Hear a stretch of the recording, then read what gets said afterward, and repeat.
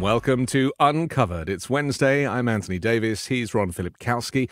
And together we uncover the MAGA propaganda that is not covered so much by the mainstream media, as much as they like to try, Ron. I really feel this endless failure. So we'll just try and fill in the gaps where we can. Thanks to you for joining us. We are always thrilled to have a live audience to this live show, and so feel free to comment, and there's a live comments and you can comment afterwards, and there's also an audio podcast version of this which you can get later tonight. Ron, we have lots to uncover, don't we? Where should we start today? Should we start with his lordship, the former guy? Orange Jesus.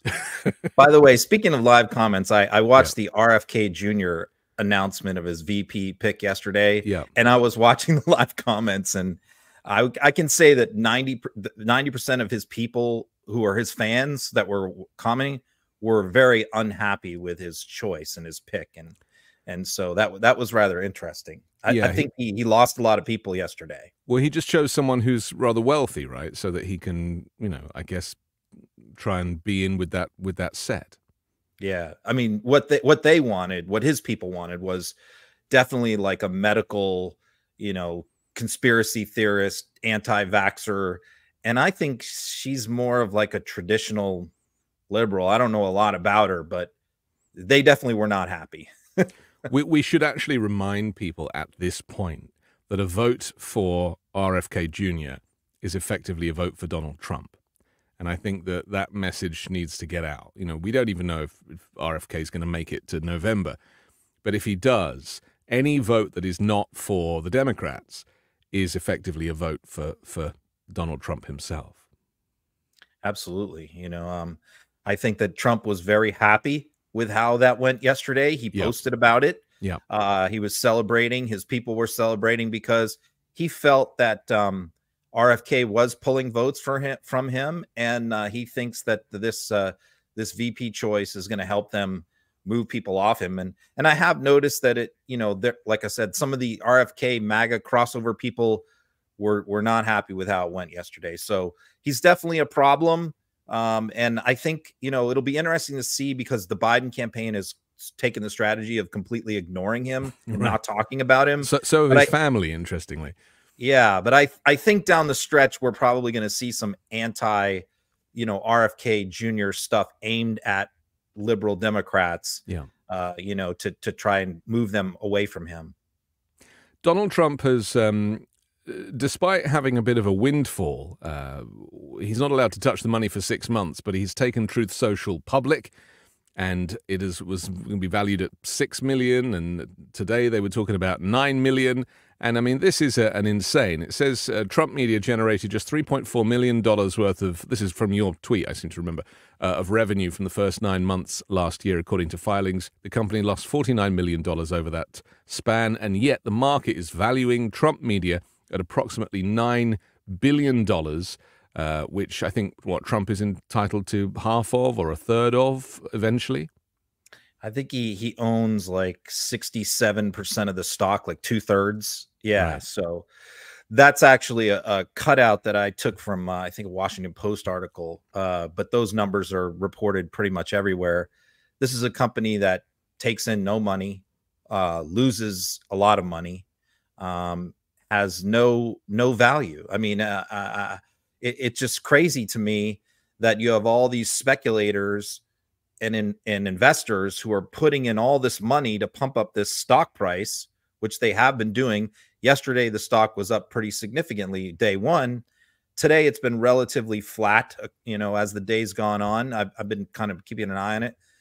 But you got to believe, and I think a lot of the experts do believe, that there is going to be a major crash. Yes. And the stocks, because there's no value here. If you look at the product itself, the advertising isn't there. The only advertisers on there are like people selling Trump bobbleheads. There's no real advertising, people selling Trump products and trinkets. You look at the users who are there. You don't even have members of Congress there. I did a search. I went through about 6 months ago, I went through every senator and every Republican member of the House. There was like 3 senators on there and like 13 House members. That is it. I mean, when I checked Lauren Boebert, for example, wasn't even on Truth Social. Gates wasn't on there. I mean, these are like major Trump fans are not even on his platform. Then I went through like the Fox hosts and the Newsmax hosts. Most of them are not on there. Yeah. There's no celebrities on there. You know, it's just, I'm struggling to figure out how anyone could be investing a significant amount of money in this enterprise. Remember, he set up Truth Social when he got banned from Twitter years ago, right? So he didn't have anywhere to put his propaganda. So he was like, well, I can do my own. And then initially there were so many technical problems. Remember, the launch was a disaster. And then eventually he kind of gets it up and running. But the platform is very buggy. So it doesn't have the kind of investment that Twitter had. And if you think about how huge that machine became before Elon Musk came and gutted it and changed its function. Incidentally, we should mention that Elon Musk this week has come out batting for Donald Trump 100%. In that weird interview he did with Don Lemon, he was like, well, I haven't decided yet, but it's not going to be Biden. He's put his cards very much on the table now, hasn't he? He's going to endorse Trump. I predicted that for a few months now. There's no doubt in my mind he's going to do it. He's just going to kind of wait towards the end, I think, end-ish. But, the other thing is Trump's Twitter account was reinstated by Musk a year ago. That's right, yes, and he hasn't really used it. He hasn't used it at all. He tweeted one thing, and I think that the reason is because of the stock. I mean, he has clearly got a deal there where he has signed with the principal investors not to go on Twitter. Because the reality is, once Trump starts posting on Twitter, there's no reason for anyone to be on Truth Social. Right. Truth Social is gone. Yeah. He's the only thing that even keeps anybody on that platform. And some people say, well, by the way, I think that that's hurting his campaign. I mean, Twitter was instrumental to Trump getting elected in 2016 and instrumental in his 2020 campaign where he had 82 million followers that he could interact with all throughout the day. And people say, well, you guys are posting some of his screenshots over there on Twitter. It's not even close to the same. People don't realize he makes 35, 40 posts a day on Truth Social. We might screenshot 2 or 3 of the nuttiest ones, but the vast majority of the stuff that he's putting out is not getting outside Truth Social and in a big way. So I think it's this conundrum where on the one hand, going back on Twitter is going to really help with his campaign, I think, messaging, but it would kill his stock price. So he is obviously choosing the money. And Truth Social is the only place he could really make any money at the moment. If you consider his prospects, he doesn't have the ability to get loans anymore. He's obviously burnt his bridges with banks and investors. And so, he really is relying on Truth Social to be this cash cow for him. He wants to keep his nose clean for 6 months, then get a big payout. So, and, not to mention between now and then, obviously there's this fine, this $450 million fine to the court that he's been unable to pay because he doesn't have the cash at the moment, despite Alina Habba saying he's got the cash and despite him saying he's got the cash, but clearly he doesn't. Just explain why the court reduced that to $175 million. Because, for a lot of us, we were like, here we go again. Trump gets off lightly. I know why was that? First of all, they just picked a number out of the air. I think that they just felt was fair. Like there really has never been a civil. Trump is right about one thing. There's really never been a civil judgment like that where somebody has needed to post a bond to save their business of that size before. So I think that they were sort of dealing with that. But I think what I tried to explain to Democrats, if you have to step back and sort of remember how we got here, this is not some kind of win for Trump. I mean, the original case when it was filed for $250 million. That is how much Letitia James was seeking. And Trump world and all the right wingers thought that amount was just absolutely preposterous and crazy and insane. So here we have him at the end of the case posting $175 million bond, which he hasn't done yet, but he's gonna have to do that, with another 200 and something million hanging over his head if he loses in addition to that. So this is not some horrible, result when you look at the big picture of things, I know Democrats were disappointed that they sort of threw him this lifeline, but in the grand scheme of things, him having to put up 175 million, still owing a bunch more, and then rolling into his criminal trial in New York, that's not a win. No. I suppose what's frustrating, I mean, I think I tweeted something along the lines of, I wonder if they'll reduce the cost of my parking ticket to make it a little more affordable. And that's really how it feels, you know, because this is a state charge, and for some reason it gets slashed by 60%. And I suppose it's not really explained. And we should be clear, this is because of all of his various kind of criminal cases. This is the one where he overvalued his properties and tried to, you know, give the impression he was wealthier than he was. Right. But the interesting thing is going to be, where is he going to come up with the 175 million? Because, you know, when he was asked about this, he said, well, you know, what his first response was, well, we'll see, you know, and then a reporter sort of got snarky with him and said, are you saying that, you know, you don't have the cash to put it up in cash? And then he turned around, he was walking out when he was asked that question, and he turned around and he said, it'll be cash. Yeah. And I think that's one of those things where it's the false bravado, where, you know, you lash out and you get mad, and then 5 seconds later you instantly go, uh-oh, you know, why did I just say that? Well, this is his Achilles heel, isn't it? He spent his whole life pretending that he's wealthier than he is, and this is the proof that he's a fraud. I think that we're going to watch this. He is not going to put this up in cash. He is going to use a bonding company that he will pay, you know, $20 million and not get that $20 million back. That's going to come out of his pocket. Yeah. And then we're going to be able to mock him once again for claiming he was going to put it up in cash, and he didn't. And amongst all this, we're now seeing videos, I'm sure you're getting them on your feeds as well, from Don Jr. begging for even $1. Even $1 will help us to fight those communists, which is what I heard Trump saying on one of them this morning. And I would love to know what he thinks exactly is communist about Democrats. But anyway, that's a conversation for another day. So now, in a true kind of sacrilegious fashion, he is now selling a Trump-branded Bible. Let's take a look. In connection with promoting the God Bless the USA Bible. This Bible is the King James Version and also includes our Founding Father documents, yes, the Constitution, which I'm fighting for every single day, very hard, to keep Americans protected. Also, the Bill of Rights, the Declaration of Independence, and the Pledge of Allegiance are all part of this God Bless the USA Bible, and it's just very important and very important to me. I want to have a lot of people have it. You have to have it for your heart, for your soul.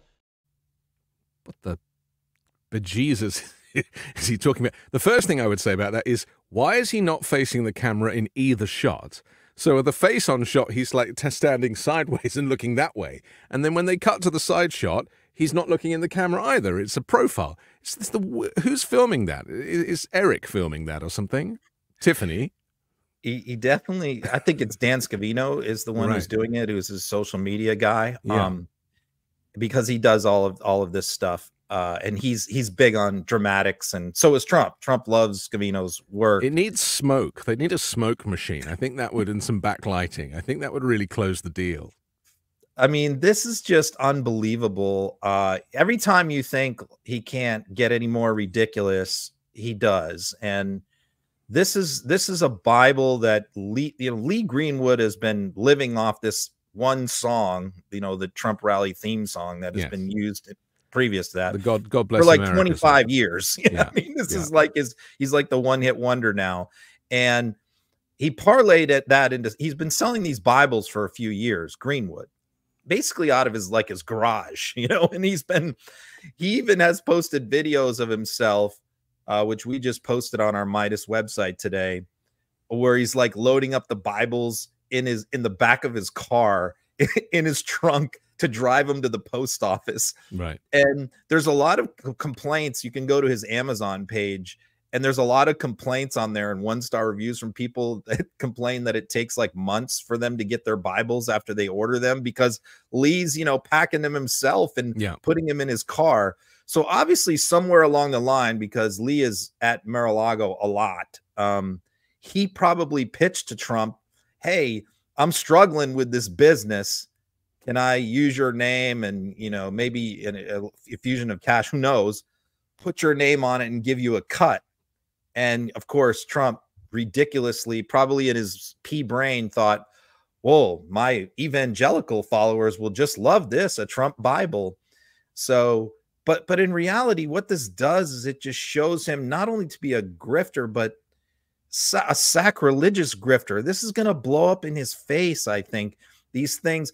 And the question I have is the Biden campaign ever going to make an ad out of all of these things? You know, and I hope that they will, because I think that if you string together 4 or 5 of Trump selling pieces of his suit and selling, you know, trading cards and Bibles, that would really be an impactful commercial in, you know, October. Well, you cut some together, and we showed it a few weeks ago, didn't we? And yeah. We didn't show it all because there was about 5 minutes of this kind of constant products and him in a different suit and tie at a different angle selling another product. And when you put them all together, as exactly as you say, it just makes him seem like a used car salesman. Exactly. It takes away all those presidential moments, you know, meetings with royalty or standing on the balcony in the White House looking at the sun. It takes away all of that, and it just brings him down to where he really is at, who this guy really is. He is a TV advertorial salesman. And we have never, ever had a former president do this. No. Never in our history. I mean, presidents have come out and they've done books, right? They've right. sold books. They've signed different deals to be spokespeople for where they'll go to give motivational speeches, things like that. But we have never had, you know, Barack Obama's not on TV selling Colgate toothpaste. I mean, I don't know if that's a thing in Britain. I can't imagine a former prime minister of Britain selling products on television. It's just, but this man is completely and utterly shameless. So this is who he was before he accidentally became president, and it's who he in his soul continues to be. And so you'll never take the infomercial out of the Trump. That's what this boils down to. That's a good point. Let's talk about Kari Lake, because she has finally, after all these months of you know, standing her ground, she's finally surrendered on the defamation lawsuit. She said she felt it. She participated in the trial. It would give the people who brought the case credibility, is what she claims. Let's just have a little listen to her. It's only a short clip, and then you can explain why you think she's taken this position. It is a political witch hunt, and everyone knows it. By participating in this lawsuit, it would only serve to legitimize this perversion of our legal system and allow bad actors to interfere in our upcoming election. So I won't be taking part. I was going to put some Vaseline on our lenses as well, you know, just to really give us that matinee idol look, because it works very well for her. I don't think I've ever seen her in focus. She's disappearing on us. Yeah. Well, she's got herself in this has been a hell of a mess, and she's trying to navigate her way out of the mess that she put herself in the middle of a Senate campaign. And I think she knew that yesterday was going to be dicey. There were not that many media outlets that called this for what it is, which is a complete and total surrender.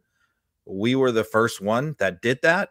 Midas, you know, we put the story out right away and said, this is a surrender. And she immediately pushed back and responded to our story and said that it's not true, but she's just spinning.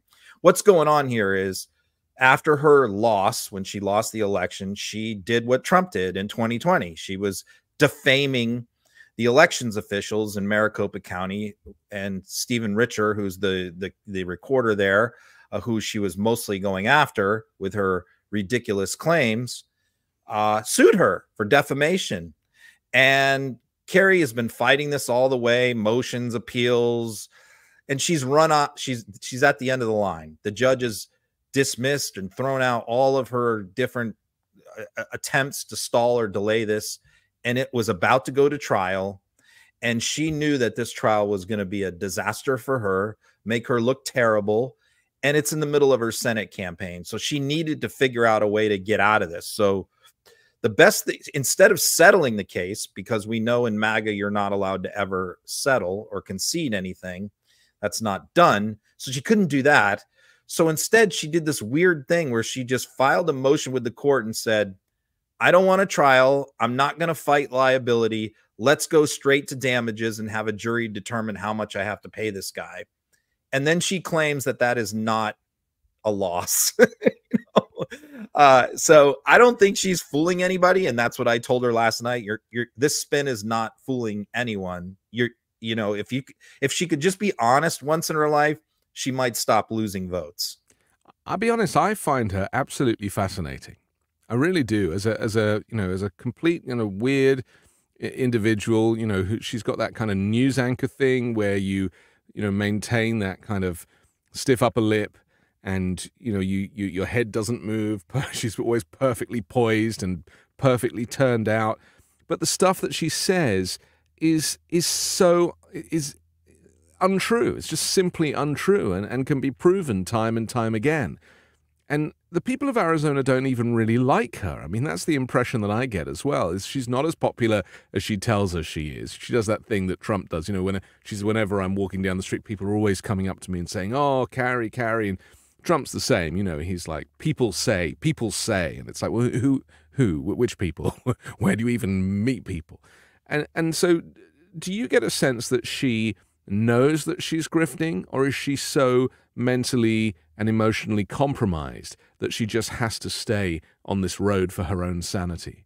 That's a good question. I mean, you're right. She's not easily rattled by tough questions from reporters. Yeah. Sometimes she has been, but it's very rare to see somebody get under her skin and rattle her, because, like you said, she's been in this business for a long time. Yeah. The biggest mistake she made was going after John McCain and the Arizona Republican establishment, Doug Ducey, the old guard in Arizona, because even though MAGA is ascendant everywhere and Trumpism is ascendant everywhere, there is still a decent chunk of the Arizona Republican Party that is not MAGA and that still likes John McCain and Doug Ducey, and who was the former governor. And her going to war with them and just saying, I don't need you, I don't need your votes, you're all scum. That's what she did in 2022, because she convinced herself that she really didn't need them, that she overwhelmingly was going to win this race. And then it didn't happen. So what is she doing now? She's trying to make amends. She's trying to repair that bridge, and let's let bygones be bygones. I'm a different person now. She's trying to reinvent herself for like the fourth time. And the McCain family has already said, I think Meghan McCain texted "no peace, bitch" in response to her olive branch. So I think it's going to be very, very difficult. And the officials that she's continuing to attack, these elections officials, are Republicans too. So it's going to be very, very difficult for her to get those people back to vote for her again. There is a snowball effect to MAGA lies. So, in the first year or two that this stuff was happening, 2016, 2017, there weren't that many lies that had been told yet. So people were kind of more likely to believe things. They couldn't cross-reference things. There wasn't like video evidence of them saying something differently previously. But now, we're like what, 7, 8 years into this garbage? And so there is so much contradictory evidence to a lot that is being said. And I'm just trying to get into the minds of traditional Republicans who might not buy Trump memorabilia and go to the rallies. But from what I'm seeing, especially some of the clips that are doing the rounds of Republicans, talking, traditional conservatives talking, a lot of them are saying, I just don't buy this stuff anymore. He promised us all this stuff. We never got it. He's out for himself. And it's the same with Kari Lake. That it's all talk and no action. And after 7 or 8 years of all talk, no action, I think what were voters are now going to probably put their check in a different box. What I sense too is from, the average swing independent voter is the biggest lie of all. We could take all the lies about him promising an infrastructure plan, repeal Obamacare, whatever you want to take. If you took all the lies, the one that seems to bother them the most is him claiming that he won the election. You know, Right. he refuses to let that go. And I can tell you that all of his advisors, all the senators, all the congressmen have told him, and Hannity, people in the media have told him, you have to stop talking about 2020. You have to let this go. And the reason why they're telling him that is because they hear this too. That's the number one thing I think that a lot of these swing voters are saying is, we are so sick and tired of Trump continuing to claim he won the 2020 election. But I don't think he can stop. He hasn't stopped given an inch. And even when interviewers that are friends of him say, don't you think it's time to move on? He gets upset at them. That's right. So I don't see him being able to move on. And that's a big Achilles heel. And it's hurting Kari Lake too, for she can't concede that she lost 2022. It's his default position, because it's a bit like a comedian who's trying out new material. You know, the new material is one or two jokes, but really your act is the main 20 minutes. And his act is that, you know, the 2020 election was stolen, and I'm the rightful president, and Joe Biden is you know, not the real guy, and Obama's running the show, and all those gags that he does, his migrant bits. crime. Yeah, he's all got, his, you know, all his Afghanistan, bits. the same lines, right? The same stuff over and over, and so he simply can't help it. And as he gets older and more compromised, whether it be dementia or whether it be age or just stress, that he will, like old comedians, he will just fall back on his stock material. We should say that we don't mention polls because they're mostly garbage, but Biden is pushing ahead nationwide. And we should also mention Marilyn Lands, who won a decisive victory in a state house district that Donald Trump narrowly won in 2020. This was on Tuesday, an Alabama state house seat in a long-held Republican district, notching a special election victory after centering her campaign on promoting access to abortion and IVF. I mean, this is massive. This is a massive, massive deal. And I think that to underestimate what Democrats are capable of, considering that, you know, women's rights are human rights, families, all the stuff that you know, woman's right to choose at the center of Democratic campaigning, you can't really win against that, considering that the Supreme Court judgment has come since Donald Trump won last time. Look, I've become a convert on this issue because I was a little skeptical. That I thought that the Roe versus Wade getting overturned was going to be very impactful in the 2022 midterms. But I thought that as time went on, maybe by 2024, a lot of that anger was going to wear off and was going to dissipate. You underestimate us women. I'm telling you. Look, the numbers are proving me wrong pretty consistently on that. Well, I didn't know. I just wasn't sure, you know, but I know now. And that's why I actually tweeted today that, you know, when you look at all these results, whether you go to the New York, the Santos seat, you know, you go all the way around the country, special elections, Andy Beshear there in Kentucky, even the Republican primaries, the polls with involving Haley versus Trump, the polls have been consistently wrong, and they've been consistently wrong favoring the Republican candidates, whether it's Trump or anybody else. They keep polling higher than their vote totals in race after race after race, including the race last night. And what these exit polls continue to show time and time again is that the abortion, the IVF, the reproductive rights issue has become a dominant issue in almost every race, and people who run on it, and this woman made this the centerpiece of her campaign, are winning. And I think also you have to look at the Democrats have put abortion on as ballot initiatives on the ballot in November 2024 in many states. And I said, you know, I think that clearly the most impactful ads down the stretch in this campaign are going to be ads of Donald Trump bragging about overturning Roe versus Wade. No one else could do it. I got it done. Yep. They said it couldn't ever be done, but I did it. Again, the insecurity, the narcissistic personality will lose him the election. Those are going to be the best ads. And I think the Biden campaign is well aware of that. I'm not breaking any news to them. They knew it before I did, put it that way. There is now, though, a bit of a pivot from Donald Trump about abortion. So now he's saying that, he supports 16 weeks. Yeah, sure. So talk to me about the backtracking and the advice that he's probably getting on this. Because he sees the same numbers we see. He gets even better numbers because he's commissioning, with what little money he has, he's commissioning internal polls on this stuff that are usually more accurate than media polls. And he's seeing the numbers. He's well aware that this is a massive problem for him, which is why he thinks he can talk his way out of this problem. That's what he continues to say in interview after interview. Is his line is, Republicans just don't know how to talk about this. And I do. And I know how to present this in a way that will convince American people that I'm with them on this issue. He's full of crap. He doesn't know how to talk about this issue. He's delusional. And this is going to, and by the way, he can't get himself out from under. It's the same thing with Kari Lake in Arizona. She can't get out from under all the horrible things she said about the McCain Republicans in Arizona because it's all on tape. Trump can't do it either with the abortion issue. There's too many clips of him. And when he brags about this are to evangelical groups, when he's at these prayer groups and these Christian groups, that's when he's bragging about overturning Roe. And those are on video.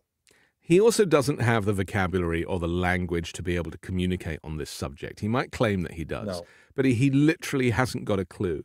And how dare he pack the court, get Roe overturned, and then attempt to backtrack? How dare he? Should just considering the number of women and families that are having to deal with the consequences of the abortion ban. How dare he? Because a backtrack at this stage is actually going to look even worse than him standing his ground. It does. And the way he thinks that he needs to talk about this issue, I'll prove that it's wrong. I mean, his solution is, every time anybody brings up abortion, to immediately talk about late term, after birth, partial birth, abortion stuff. That's his default. That he thinks that every time he gets asked an abortion question, all he needs to do is say, Democrats want to kill babies at 9 months. And that's going to be the winning formula for him. Women don't buy that. No. They don't think that that's happening. Well, nobody does. Not even Republicans who have half a brain. It's only the cult members that buy into that stuff. And that's what's so sad about this, is that after a while his rhetoric becomes so extreme and so extravagant that it goes beyond the realms of reality. So he'll start campaigning for his time travel machine soon, and he'll be like, I've built this machine. Everyone's talking about it. It can take you back to 1955, and I need to raise money. And because that's how it feels to me right now, is that we're at a point where it is so fantastical that people are going to start to be like, something, this really doesn't add up. Yeah. And the problem with him wanting to take the position of a 15-week national ban, and you see what he's doing is he's dipping his toe in that. Yeah. He'll come out in interviews and he'll say he's looking at that. So he hasn't actually come out and said that that's what he favors, and they don't press him on it. So he just wiggles off the hook and just says, well, I'm thinking about that. The reason why he's not, he would love to go all in on that and say, yes, this is what I want, because that might mollify some of the more moderate voters, but he can't, because the base of his party would rebel. They would revolt. They do not want 15 weeks. They want 0 weeks, right? They want all abortion ban. They don't want a 15-week ban. So this is the problem for Donald Trump, is he wants to come out for a 15-week ban now, but he can't, because his own party hates that idea. Especially after they installed Mike Johnson as speaker, whose job it is to rally and whip and all that stuff. I mean, Johnson would never go along with that. No way. They are cannibalizing themselves. I really see this takeover of the Republican Party by MAGA is causing a slow motion implosion run.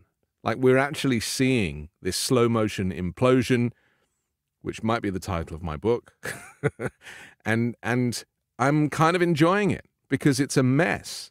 And what we get out the other side is normality, hopefully, and going back to a time when this insanity of alternative facts and just a completely parallel narrative to the truth, that needs to go. I mean, it's untenable. You can't continue with a parallel universe of insanity like this. It's screwing us all up. If you were asked me to predict like how this is going to unravel, if it does unravel, is, you know, it's going to be a three-stage process.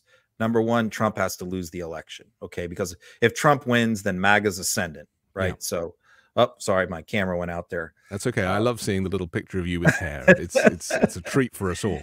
If Trump wins, MAGA's ascendant. So, you know, that's not going to happen. That's the first part. Part number two is then he has to go away. He has to either go to prison, die of natural causes, go to ground. You know, he has to be house gone. Arrest. He has to be gone. Correct. Yeah. Then what's going to happen is there's going to be a civil war between people who want to be his successor, people who are going to step up and say, I'm MAGA now, I'm the leader. And they're all going to start battling each other and they're going to tear each other apart. And that's going to be the end of it. That's, if it's going to end, that's how it has to end. But the first step is he has to lose this election. And I would reference the interview, or the third of the interviews that I've done with Dr. Bandy Lee, who is the forensic psychiatrist who diagnosed his malignant narcissism. And she says that once you remove the ringleader, that people will default to their pre-cult selves.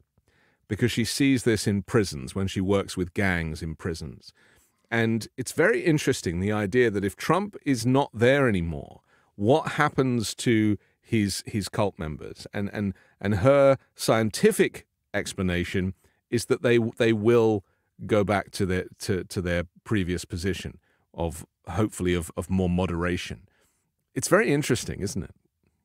The normal, the average person will do that. Yeah. But the grifters, the influencers, the leaders will not, you know, they'll hang on and they'll try and succeed. But they'll struggle. It'll be like a Alexander the Great or Julius Caesar. Anytime one of these people, tyrants, you know, who die or are killed, there's this succession struggle. And if one strong person doesn't emerge from that struggle to take over, everything comes unglued, which is what happened in Alexander the Great's case, but did not happen in Julius Caesar's case, because Caesar Augustus inherited the mantle and was even stronger than him. So you look throughout history, there's lots of these examples. Yeah. But in this situation, Trump is such an anomaly in terms of his, his mental pathology, his psychiatric issues, his greed, his childhood, his exposure to wealth, his narcissistic personality, like all of these things, it's like a perfect storm. And whilst the surrogates might have aspects of those things, there isn't another Donald Trump at the moment that has presented themselves, somebody who is as evil or somebody who is completely emotionless and lacks empathy. You know, he is an anomaly, like a once in a lifetime character to present himself and to really disrupt American politics as he has. There is no successor. There's no successor to Trump. Not even his kids. You have all these pretenders and all these people who think that they're going to be successors, like Tucker Carlson or Ron DeSantis or these people. It doesn't exist. You're right. This is a unique situation. Let's talk about the collapsed sham impeachment of Joe Biden and Hunter Biden, and this whole sham that's been going on for months now, which they were trying to kind of keep going till election time to, you know, try and put a cloud over the heads of anyone with the surname Biden. It's not worked out for them, has it? Let's take a little look at James Comer's latest excuse. We've been, again, referring back and forth to the testimony that we've heard, that we've aired here live on National Report, and again, statements that were made. All this in regards to the impeachment inquiry. I'm curious to know what you say to those that push back and say there's no appetite in the House and definitely not the Senate for an impeachment. Perhaps there would be criminal referrals moving forward, but then you'd be met with another barrier, if you will, of the statute of limitations. Meaning, where are you attempting to go at this point, Congressman? Well, I want to hold accountability. That's what we said all along. We said when we launched the investigation, we want to provide the truth to the American people and then provide real accountability. So what does real accountability look like? Does it look like impeaching Joe Biden in the House and then the Senate tabling it like they're going to do with the Merrick Garland impeachment? Or does it mean providing real criminal referrals to the Department of Justice? I think the latter. Look, I would vote to impeach Joe Biden right now. The impeachment inquiry was meant to give us more tools to be able to gather more information to be able to win in court when the Bidens challenged our lawful subpoenas. We've done all that. We've gotten the evidence that the Bidens were influence peddling. They never paid a penny of taxes on it. Joe Biden's lied over a dozen times about his knowledge of who his family was doing business with and the fact that he did communicate often with these people. So now we want to hold accountability. And I believe that the best path to accountability is criminal referrals. And good luck with that, James. I mean, I've watched so many Comer interviews, hundreds of Comer interviews, and that what he just said there is totally different than what he said in every other interview. Because that's how, no matter what he's trying to say, that's a surrender right there. Yeah. Because what he said in every other interview is that the end result of this was going to be a vote on impeaching Joe Biden. That was what was going to be the end. And so he was just asked at the end of his investigation now, he's asked, what is going to happen next? And what does he say? There will be no vote on impeachment because Johnson doesn't want it. Republican House leadership doesn't want it. Only the wingnuts want it because it won't pass. For one thing, it'll be humiliation to him and to the leadership, and they can't stand many more acts of humiliation. So what is he trying to do here? He's trying to save face by saying he's going to make a criminal referral. Okay, well, that big deal. Okay, so that goes to DOJ. But, the first reaction to everybody was, well, that'll go nowhere because Merrick Garland is not going to do anything with this criminal referral. But then what came out a few days later was now what they're saying is they're going to hold on to the criminal referral and they're going to wait. And if Trump wins the election and they remain in the majority, then they will forward the criminal referral on Joe Biden to Trump's new attorney general. Now that is a dangerous proposition because then Joe Biden actually could be indicted by a corrupt new Trump attorney general. I don't think they're going to get that far. And I don't think that there will be a Trump or a Trump attorney general administration. But the point that you make is interesting, isn't it? Because, Trump ran his last Justice Department like it was, an extension of his personal lawyer, switching out attorney generals. We had Jeff Sessions recusing himself that time, and that all got very awkward. And in the end, switching someone out even in the last 2 weeks when there wasn't even any government to be, operating, which was just proof that he needed somebody in place to do his bidding in the event of the insurrection and the coup. And that man, by the way, that Trump was trying to install as his attorney general in the final weeks to overturn the election, Jeff Clark, was pleading the fifth 30-something times today in his disbarment hearing in D.C. I thought you were going to say in his underpants, because, of course, Jeffrey Clark famously was awoken in the middle of the night and forced to stand in his front yard in just his undercrackers. That's the guy. Rather brilliant.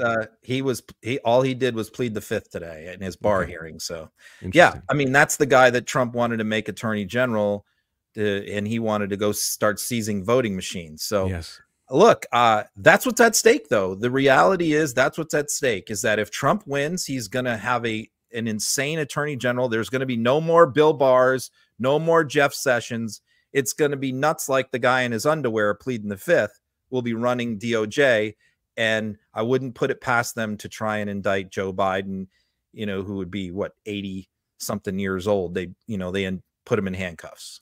Can you believe that you just referenced Bill Barr and Jeff Sessions as upstanding former attorney generals?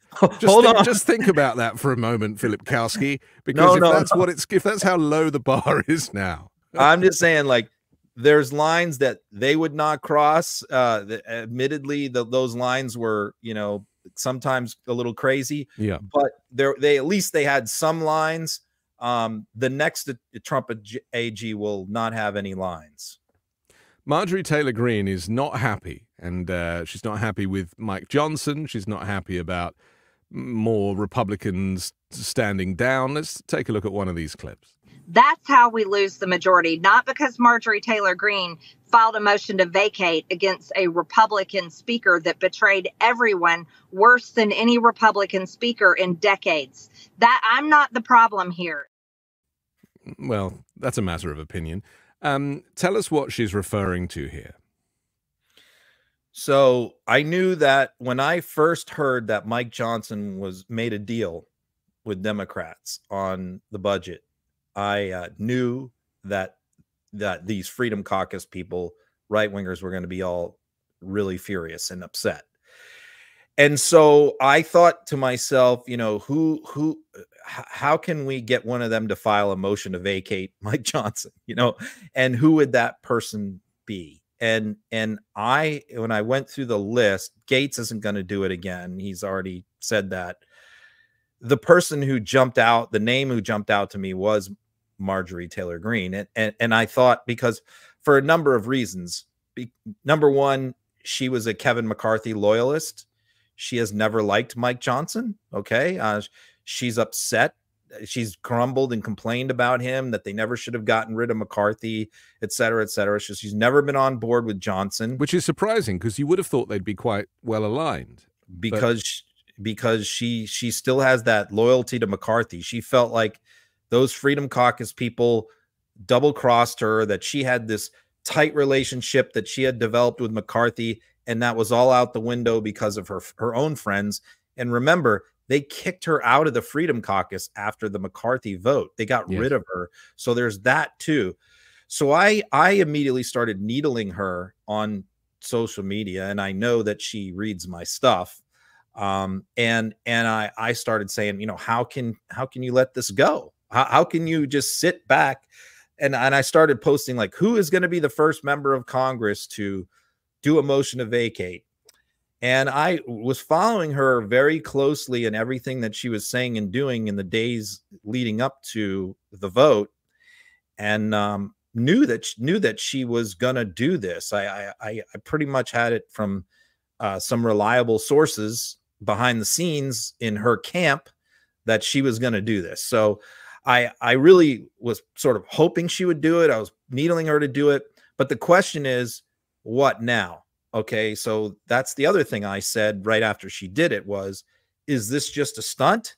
Is this just, you're not going to call it up for a vote? You're just going to use this to get a bunch of interviews over the Easter break, which she has been doing interview after interview over this?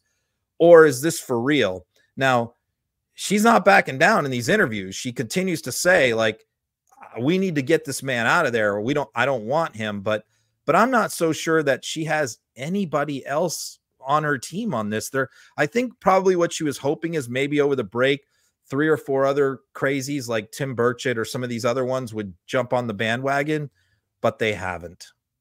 She went on Steve Bannon's podcast, which, as we know, he recently has been referencing Midas Touch, and, you know, there's a whole interesting kind of back and forth there. They've started to realize that Midas Touch is a threat to the Republican vote, because we're the fastest and the quickest and the most efficient and bringing the facts to the table, which, you know, we're all very proud of, especially you, Ron, with MidasTouch.com. But here she goes on the show and she says that Representative Mike Gallagher, who's announced that he's leaving Congress in April, should be expelled from the House immediately, since he put the Republican majority at risk. Let's take a look. We're in a very dangerous situation, Steve. What Mike Gallagher did yesterday was intentional, purposeful, and puts our entire majority at risk. I think he should be expelled preeminently before he's allowed to just walk out of Congress at a date of his choosing where his district doesn't get to replace him until next Congress. I think that is completely wrong. I think people should be able to have a voice. His district deserves a voice in Congress, and we should expel him, and that way his district can replace him as quickly as possible with a special election. Our majority is too important to throw away, and the horrible, dishonest and completely irresponsible actions of many in our Republican majority have led us to where we are. When people leave early, it's a math game. They're the ones that put us at. Yeah. It's a whole lot of noise, but, you know, maybe I should ask you first, why are Republicans dropping off like flies? Well, first of all, she has a good point, because if Gallagher would leave now, okay, they would have a special election and they would fill his seat in the next couple of months. But he has chosen to backdate the date that he leaves until after the deadline for a special election, which means that because of the date he chose to leave, he cannot be replaced until next year, until the end of the year. So that's what she's fuming about, is that, and she's not the only one, by the way. She's the only one who has called for him to be expelled, but the other ones are all out there complaining about his date of resignation. And when you look at how he timed this and how Ken Buck tied his resignation to hose Lauren Boebert, you see a pattern here. Yeah, that these people are leaving. They seem to know about each other leaving, so they seem to be communicating, and they seem to be timing it in a way that's screwing over their own party. And I think they're doing that for a reason. They're leaving because they know that this is a dysfunctional crew, and they want to disarm it and make sure that they can't do any more harm.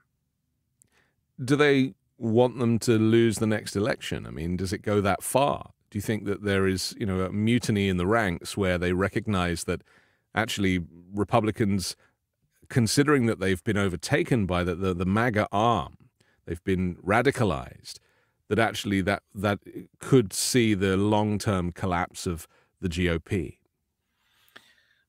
I think that many of them wouldn't be upset to see their own party lose the majority. And I think that what we're going to see is we're going to see more. Even with all the retirements, and I think the Republicans are up to like 30 retirements now. And most of these other retirements are leaving at the end of the year. But I think there's going to be a couple of more that are going to happen after we come back from Easter, and 2 more flips the House. So, and that's their greatest fear. So I think that that's also why Johnson felt like he had to get this budget passed, because if he didn't go along with this and there was a shutdown, I think those handful of other members who are planning on leaving, thinking about leaving, would have left and turned the House over to Jeffries. So I think he had no choice. Let's talk about this very tragic crash that happened, this bridge disaster in Baltimore, which the scope even widened today. 6 construction workers were declared to be dead.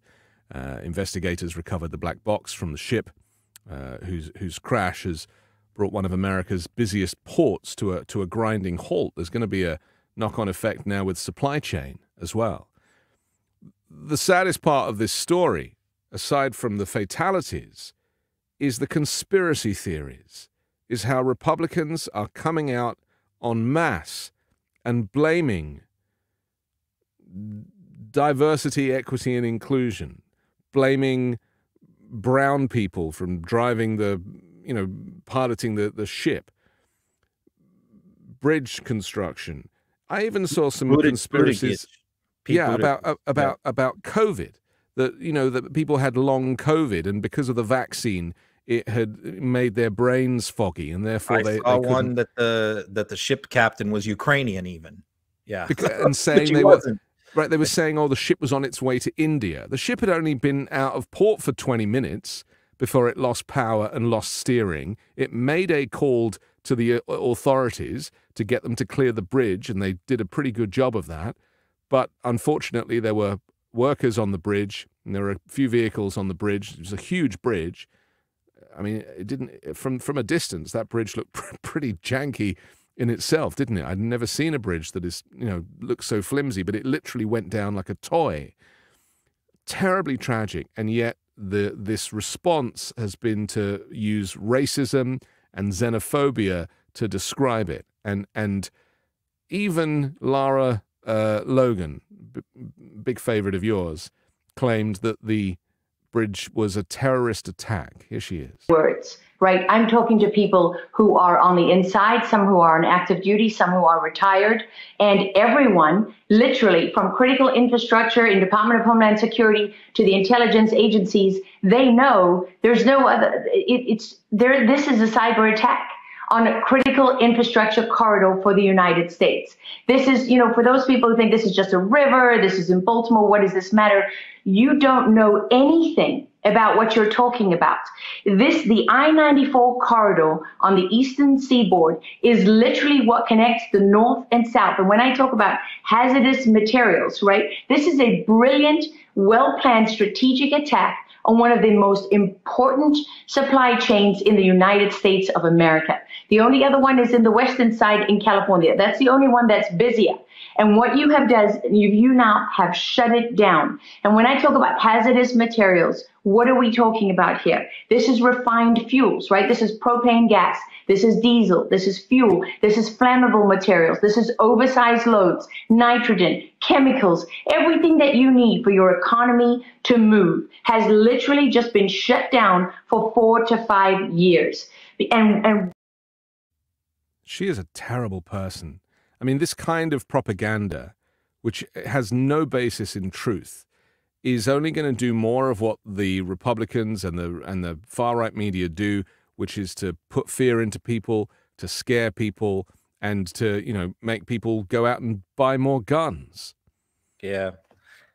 There's a lot to unpack here. I mean, we could do a whole show on this, whole thing. I think we should talk for a few minutes about the Lara Logan saga for a second too. But first of all, we've talked before about migrants and the fact that they are out there every single day, often unseen, unheard, doing some of the most difficult, arduous jobs that Americans do not want to do for low pay, physically demanding jobs. And the 6 people who died apparently were migrants. Yes. They were from 6 different countries, mostly in Latin America, who were working on this bridge. So, that's just a footnote to this story that we should mention.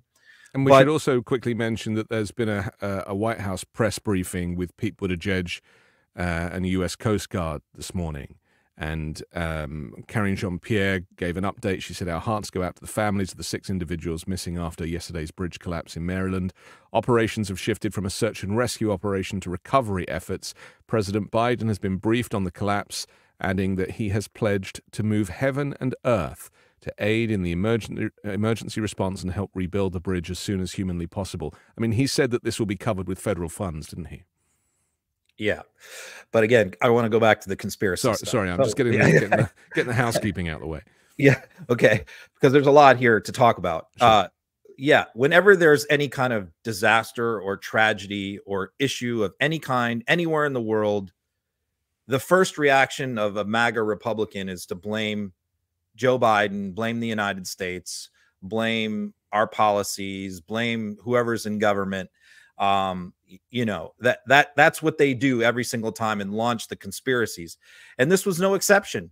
I mean, they went after they immediately, when something like this happens, they immediately want to find out who the captain of the ship is. They want to blame. They're hoping it's a brown person or a black person or a Ukrainian or somebody that feeds their narrative, a gay person. It's the same thing with an airline crash. They always want the pilot to be black. Or the derailment at East Palestine as well. Right. They always are looking for someone to blame that fits their xenophobic, racist narratives. And they haven't given up on this either. These conspiracies are still going today on this tanker ship. So it's just a horrible thing, but it's also something that I think discredits their movement. And sometimes people ask me why I post these wacky conspiracies, because these people share stages with elected officials. They do fundraisers for them. They have their arms around them. They're friends with them. So it's important to discredit the entire movement. You can't just go after elected officials and Donald Trump. This is why, as you mentioned, people like Charlie Kirk and Steve Bannon are coming after Midas Touch now, because they recognize that our mission is not just to go after Trump. Our mission is to go after the entire movement and discredit the whole movement. And so this is part of it. Now to the Laura Logan thing, because this is sort of, most people know her or remember her as a war correspondent, a 60 Minutes reporter, and a quite good one at both. And if you look at her saga, that, she had how she made her claim to fame was being utterly fearless. She was a woman who had won, beauty contests in South Africa and was known for in that world for a while, who went into television journalism, but wasn't a prima donna, wasn't a diva. She went headfirst into war zones. So she was so much so that most people would refuse to work with her. Men, even security details, did not want to work with her because she continued to put herself in incredibly dangerous situations over and over again, which also made her rocket to stardom. But eventually, that ran out on her when she was in Egypt during their uprising, when their government was overthrown, and she was in a huge crowd, and she was sexually assaulted by the whole crowd, many people in the crowd. Now, a lot of people are going to say that, she began to unravel psychologically after that. I don't believe that that's true, though. I think it's been fairly well documented that she was starting to go down the right-wing conspiracy rabbit holes a few years before that. Now, that may have made things worse psychologically for her, but she was already going down that road. And I think what some of the reporting has shown is she had her current husband is, once she started dating him, who was a pretty big conspiracy theorist, that's when it all started with her. And she's just completely gone now. She's been banned from every network. She can't go on Fox. She can't go on Newsmax. Everyone is terrified of getting sued because of the things that she says. And it's similar with Gavin Newsom's ex-wife, Kimberly Guilfoyle. It's like, he's like, she wasn't like that when I was married to her, and clearly people can be radicalized, and it's happening all the time. Just, off the back of these conspiracies, as you say, there are more and more that are appearing on social media all the time. And tragically, I mean, that's what Truth Social is really about, isn't it? It's just a place for these types of ideas to land. But the fact that there isn't really any consideration for the humanity in this story, because, humans are imperfect. Ships lose power. And it's quite normal. There's plenty of memes of cruise ships smashing into pontoons. It's like, it's not an exact science. And unfortunately, when you've got a container ship of that size and it's got momentum, nothing is going to stop it. And, sometimes we just have to accept that there are accidents, non-preventable accidents that happen in life. And not everything warrants a conspiracy theory. Yep. And, these guys all do their own research. Within a few hours, they're all nautical and, experts. Engineering experts. And we're all weighing in with their opinions. And I think you have to ask sometimes, are they doing it for clicks? Because most of the people who are leading who do these things are monetized accounts. If you go to their pages, you'll see subscribe here, they're all monetized. But so what Elon has done with this monetization of Twitter is incentivize conspiracies, because conspiracies get clicks. Posting fake videos and making outrageous claims get clicks, and clicks make you money now. And so that's what is happening. So I think some of these people actually believe they're nonsense, but I think a lot of them are doing this in a very cynical way. They're doing it for money. And again, hopefully people who do have a soul, Republican or Democrat, will recognize the more of this stuff that continues to happen, it's actually not good business for the Republican Party. And you know, it doesn't help. I actually saw Victor Davis Hanson being interviewed about it, and he went 100% down the racist route of this being because of a diverse workforce, and you have to employ people who might not be best for the job, but because they are the right skin color or the right ethnicity, that, you know, that's why they get the job. I mean, I was just dumbfounded. And he's somebody that is always put up as being a scholar and an expert, and, you know, he's a mature gentleman in a suit, and people tend to listen. And it is pure racism. Nothing more. I mean, I do see here and there, I think there are people on the right who realize that this is becoming a problem for them. Yes. At the ballot box. Yes. And it's discrediting their whole movement. And because you do occasionally get these people come out and say, this stuff is not helping us. You guys need to knock this off. But, you know, generally they're shouted down. They're not in the majority.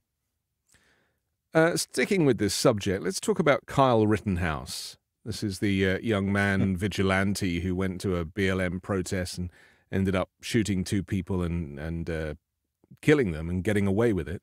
He's been on a tour of, what is it? It's like universities, right? He went to the University of Memphis. There was this huge uproar. A lot of kind of young, black, energized people went to listen to him, and they gave him a piece of their mind. He eventually left the stage with his emotional support animal, and then afterwards claimed that actually he was, he chose to leave and they were over time anyway. Let's listen to a little clip of him. Ticketing system that the university implemented to the protesters. So I showed up to a room full of protesters booing me and calling me a murderer because the university censored Turning Point and took away their ticketing system and only allowed protesters and demonstrators in. Whoa. And I wasn't able to give a speech. I spoke for about 2 minutes and they kept screaming at me. So yeah, I watched a lot of those clips.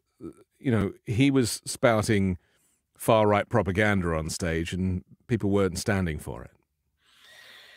This has been, you know, I've followed the Rittenhouse saga here for a while. Believe me, if he goes away, I'm going to leave the kid alone. I'm not going to talk about him anymore, but he won't go away. So as long as he continues to be a prominent person in this movement, I'm going to keep doing this. But I would prefer to have him go away. I really would. This is somebody I don't want to talk about, but I feel like I have to. So after, you know, of course, in the trial, he said he told the jury he was going to go to nursing school in Arizona. That never happened. Then he was supposed to be going to go to become a pilot at Texas A&M.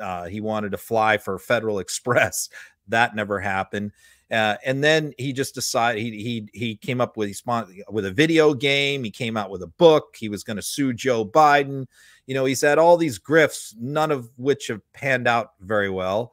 He had a new girlfriend for a while. Haven't seen her in quite a while that he was flaunting around. He was even at Mar-a-Lago with Laura Logan at one point. I posted a photo of them together. So now what is he doing?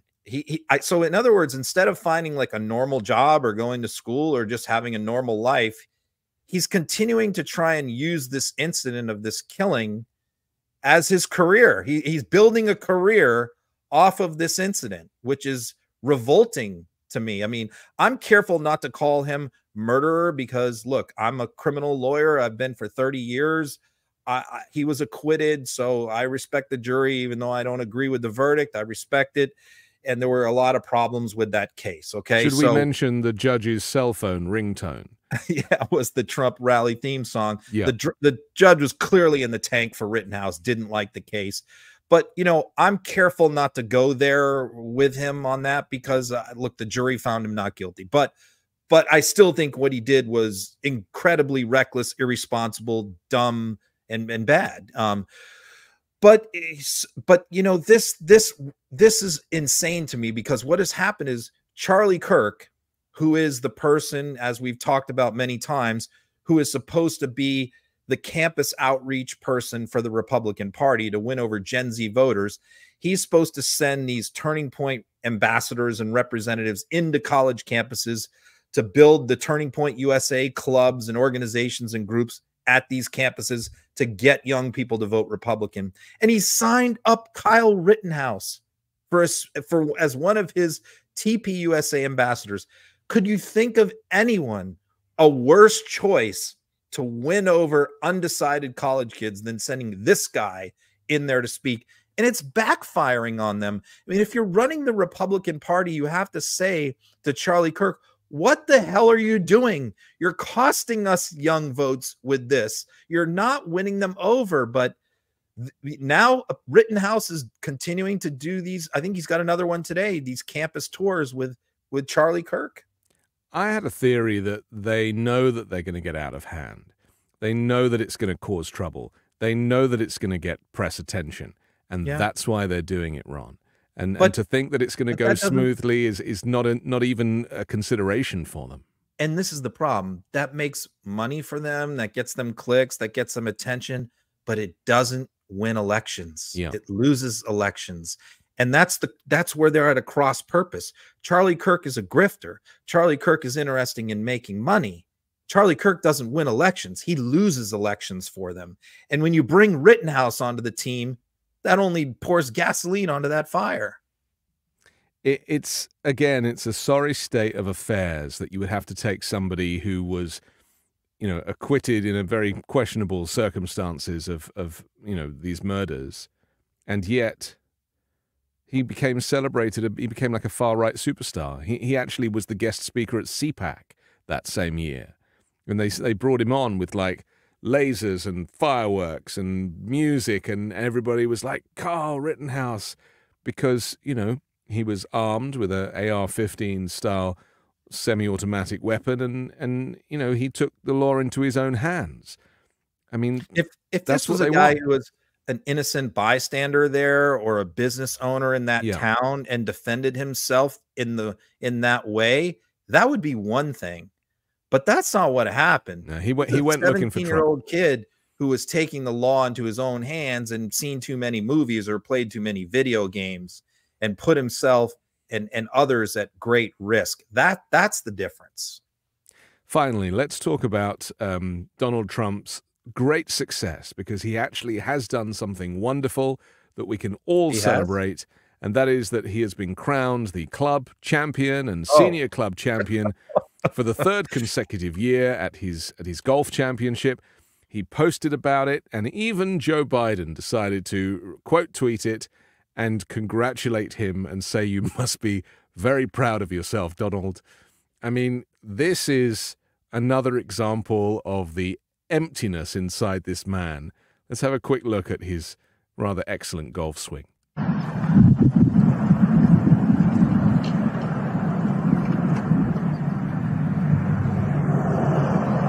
Oh, he shanked it. Oh my God, I got that on video.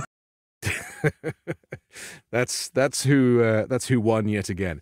I mean, famously, this guy cheats at golf. He cheats at everything, but golf is one of his.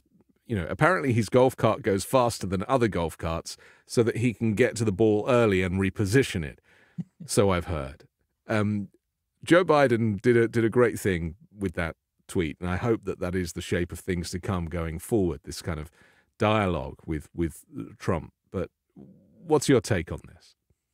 I've chronicled the Trump golf game for a long time. Rick Riley, who was a legendary Sports Illustrated writer, wrote a whole book about it called Commander in Cheat, chronicling how Trump cheats at golf. And he played golf with Trump, and he's got some funny quotes in there from pro golfers like Tiger Woods, who were making fun of Trump's cheating.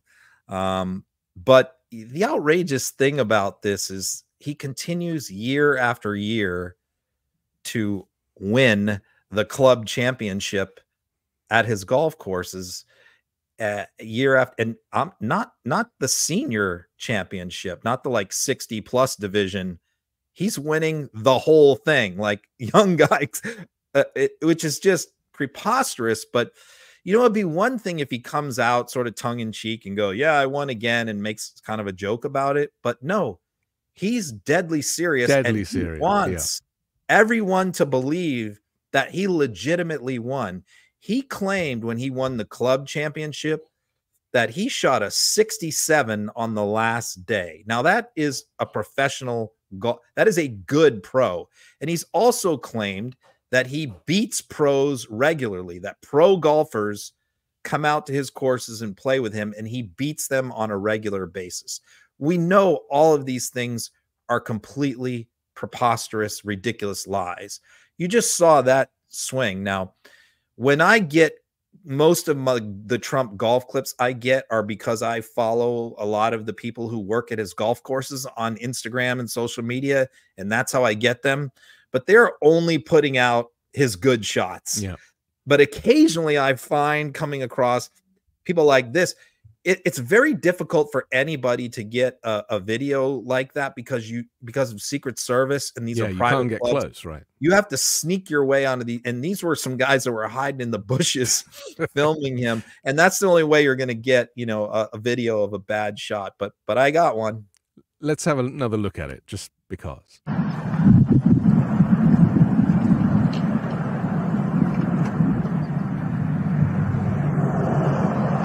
Oh, he shanked it. Oh my God, I got that on video. He shaved it. Love that phrase. Okay, listen. There's lots of those, but they're hard to find, man. Yeah, well done on your scavenging. That was great work. We have to finish, but thank you, Ron. Great to see you. I hope people like our new graphics. We've shined things up a bit off the back of the popularity of the show. We suddenly had a budget to put our names at the bottom. It's always a pleasure. We'll come back next Wednesday, do it again. If you want to download the audio version, then you can do that wherever you get your podcasts. That'll be available later tonight. And don't forget to check out the comments down below and put your name to it as well. Share it if you enjoyed it. If you didn't, don't tell anyone. Have a great week, Ron. Take care. See you next week.